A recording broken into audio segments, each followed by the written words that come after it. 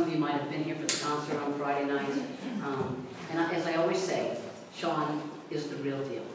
You know, he lives his life as he sings his life. And so I just want to say how honored I am to introduce you and how blessed we are to have him. And then we also have a special guest also, and that's Brian Ladd, who's Sean's partner. And he sang Friday night also. You're in for a treat, I promise. You will be blessed by both of them. So please, church, welcome.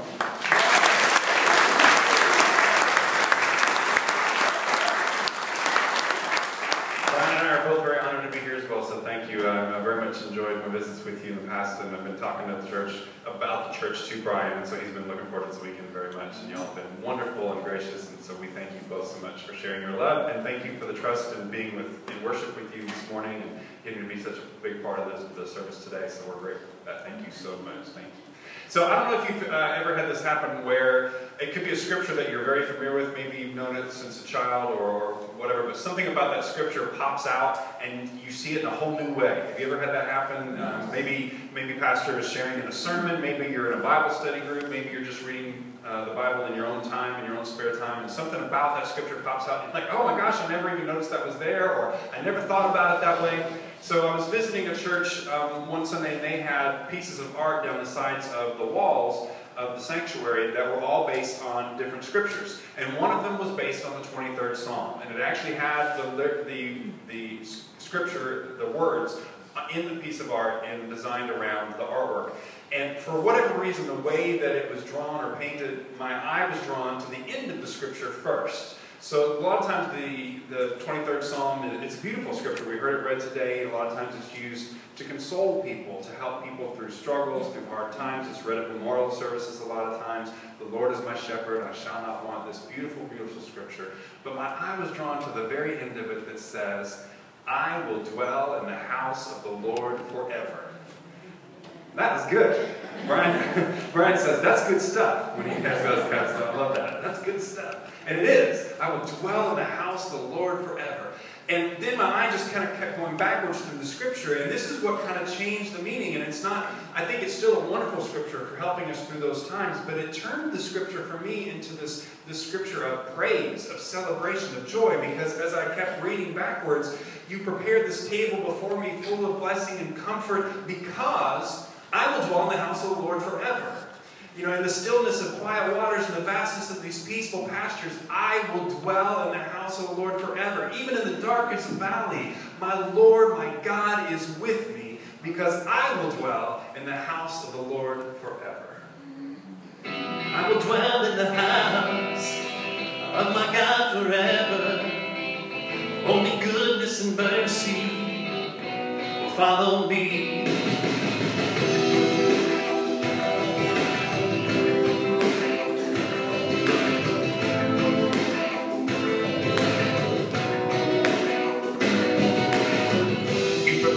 Table before me, overflowing with comfort and blessing. Here I will lack for nothing, and I will fear no evil. In the stillness of quiet waters, in the vastness of peaceful pastures, even in the darkest valley, my Lord, my God is with me. I will dwell in the house of my God forever. Only goodness and mercy will follow me. I will dwell in the house of my God forever. Only goodness and mercy will follow me. On the path of righteousness, in the name of holiness, for the sake of sacredness, for all the days of my life, Savior, like a shepherd lead us. Blessed Jesus, blessed Jesus. Savior, like a shepherd lead us. Blessed Jesus, blessed Jesus. I will dwell in the house of my God forever. Only goodness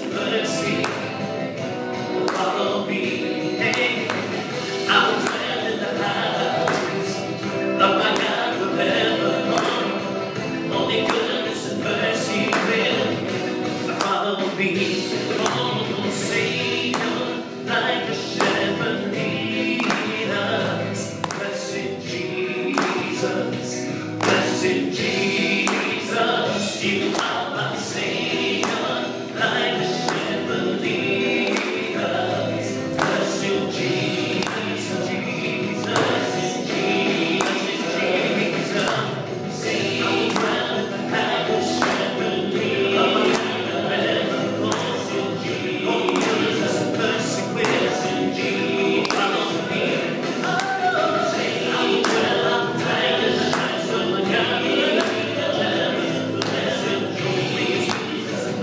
with Jesus, follow me.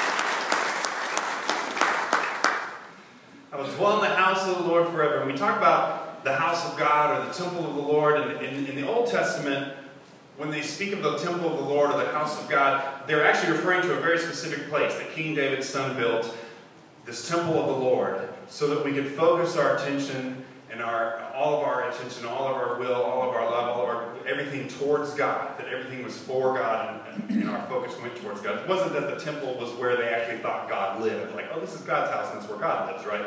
It was a place for us to focus towards God.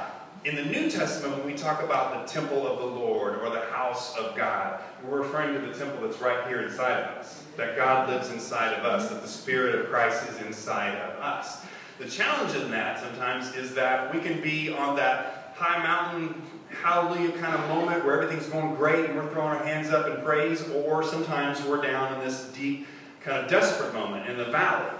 And the important thing to remember is that no matter where we are in our life's journey, God is with us. That temple of the Lord still resides inside of us. So I want to invite you to sing the chorus of the song with me, and I'm going to teach you how it goes. But the lyric says, "Here, Lord, you are here, Lord, in this place of worship, in this place of desperation." And it seems like an odd lyric, but what we're doing is affirming what I just said, that the temple of the Lord resides inside of us. Sometimes I'm in that great hallelujah moment. Thank you, God. But sometimes I'm in the desperate moments, and I know that God is still with me, that Christ still resides in the temple of the Lord inside of my heart, inside of my spirit. And you are here, Lord, in this place of worship, not this building, not this house of God, but this house of God, this house of God. You are here, Lord, in this place of worship, in this place of desperation. I'll teach you how it goes.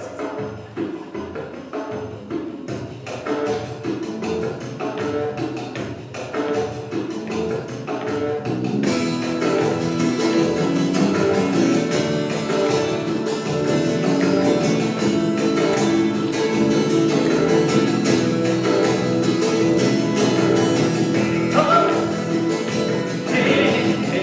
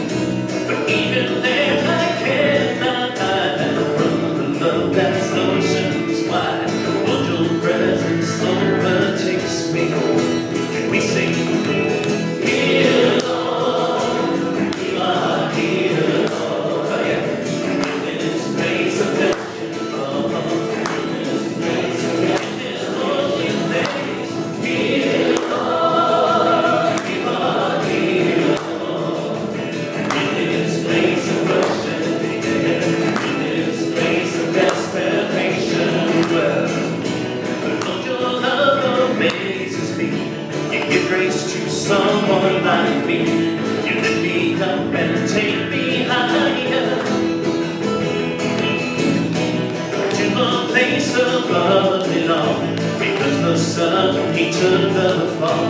He says, my child, now you don't have to. Here, Lord, you are here, Lord. In this place of worship, in this place of desperation. Here, Lord, you are here, you are here. In this place of worship, in this place of desperation. Here, Lord, you are here, you are here. In this place of worship, yes. In this place of desperation. You are here, Lord, you are here, you are here. In this place of worship, Lord, in this place of desperation. Here, Lord, you are here, Lord. In this place of worship, Lord, in this place of desperation. All the people sing it now. Here, Lord, you are here, Lord. In this place of worship, in this place of desperation. Here, Lord, you are here, Lord. In this place of worship, in this place of desperation.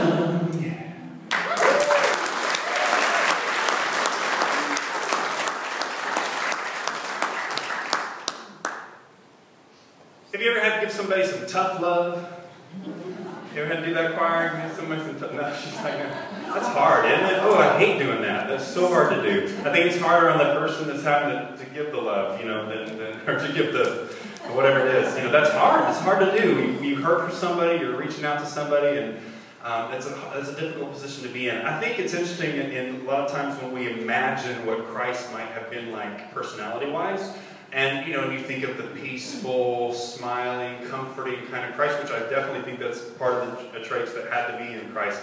But I think sometimes Jesus handed out some tough love, too. And I'm sure it wasn't easy, you know, to do. In the second reading we heard today in the Gospel, in John 14, it's an interesting story, and kind of, this is just my, you know, sometimes my mind draws pictures of the stories, the way they're happening, and might have happened. And so this is totally my interpretation of how the scenario may have gone. But sometimes when I'm reading about Jesus' interactions with the disciples, I think every now and then he might have got just a little bit irritated with the fact that they just didn't catch on. It was like, how many times do I have to explain this to you, right? And so this is a great example of that in John 14, because he starts out talking about, you know,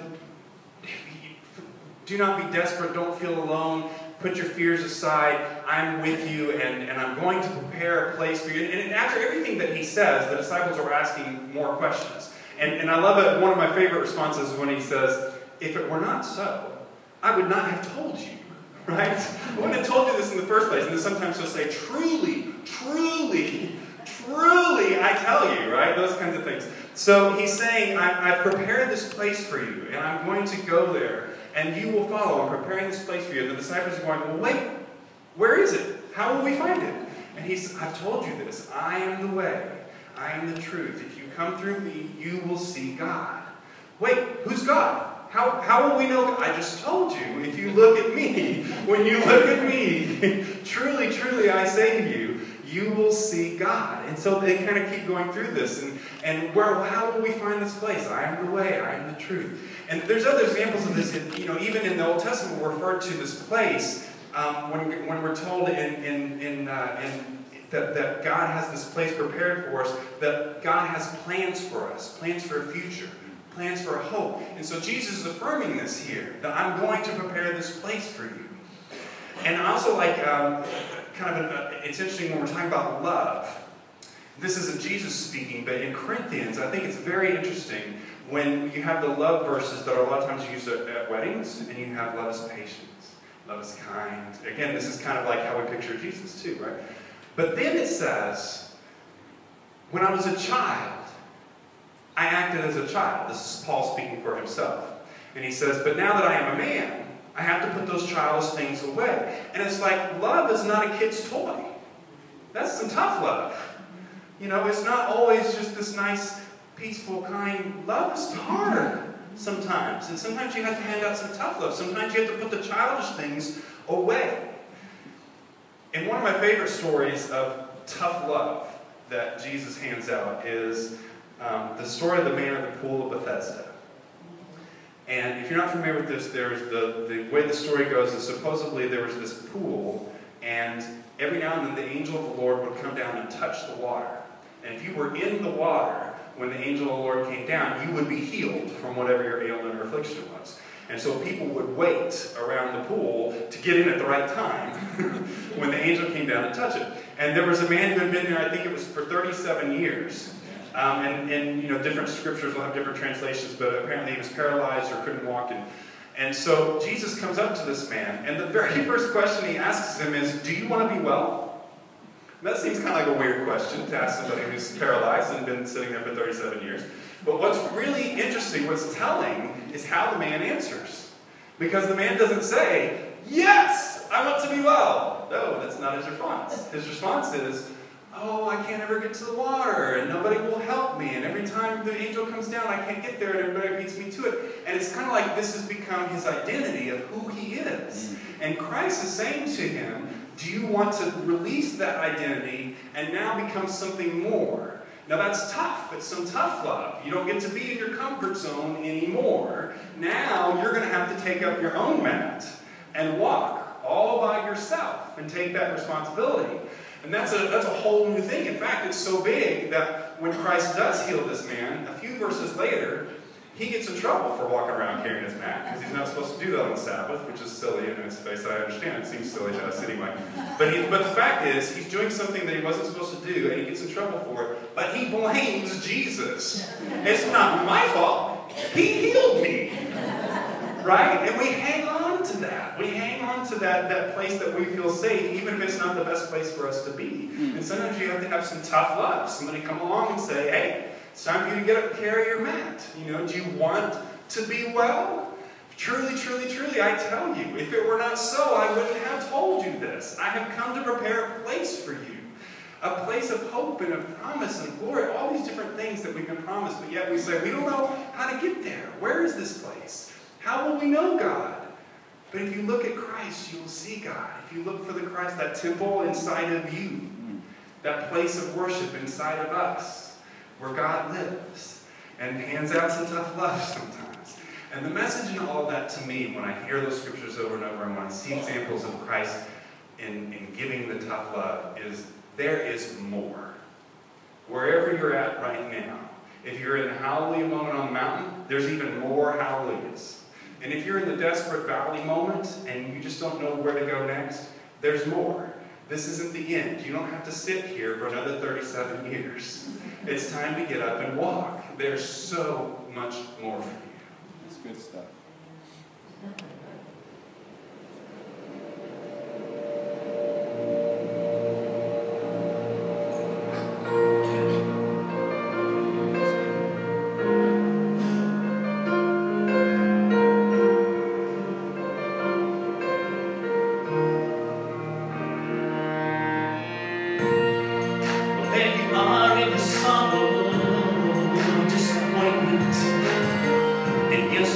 Self-judgment of what is and what could have been. It might not be your fault that you are where you are now, but right now you're the one who's choosing to stay. But there is more. There's more.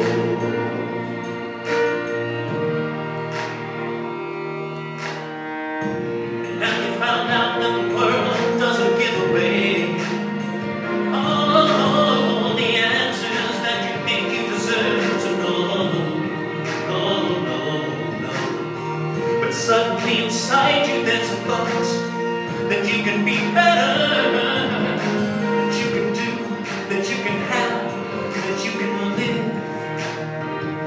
That there is more, there is more. Oh, there is more. Oh,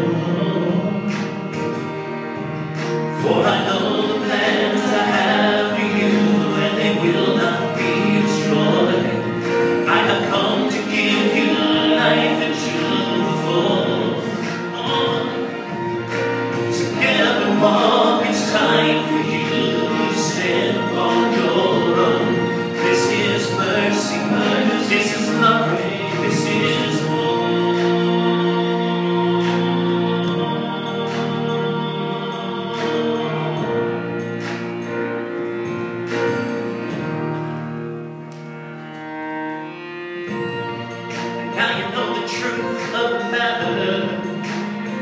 If you believe it, that truth will make you free, free indeed.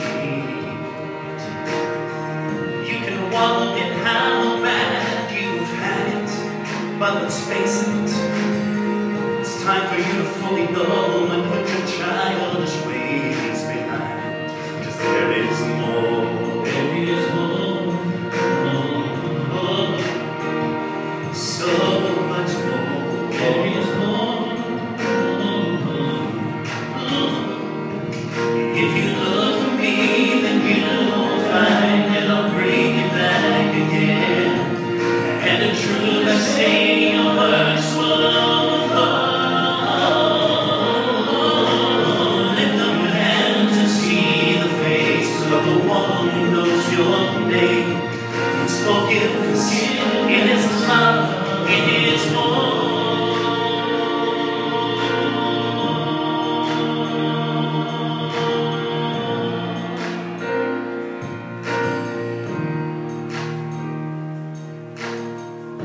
Don't let your heart feel the sorrow.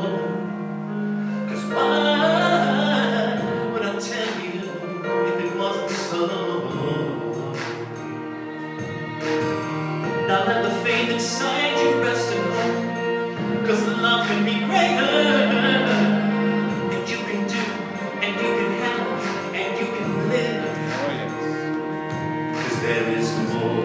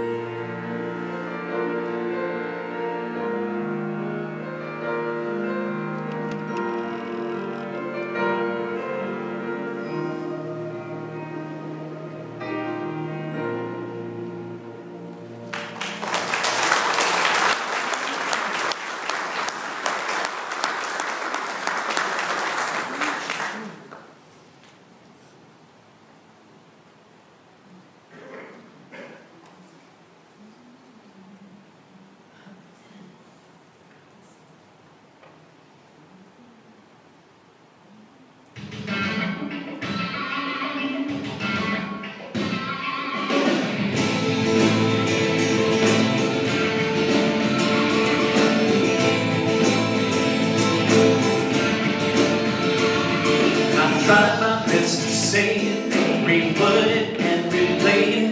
Convictions got the best of me.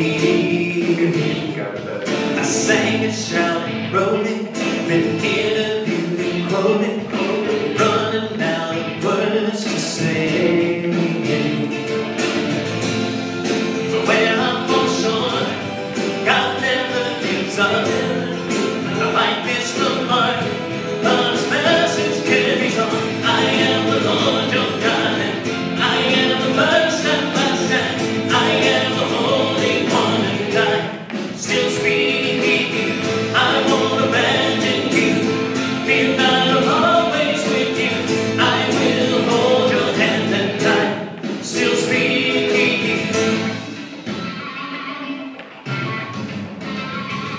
I know I'm supposed to show it, share it, and convey it. Live a life and demonstrate. Be confident, courageous, faithful and be gracious. But still I'm not so sure I can. I search in my mind, I search in my heart. Word of God's speed, let your voice sing out the song. I am the Lord your God, and I am the first and last, and I am the Holy One, and I still speak. I won't abandon you. Fear not, I'm always with you. I will hold your hand, and I still speak.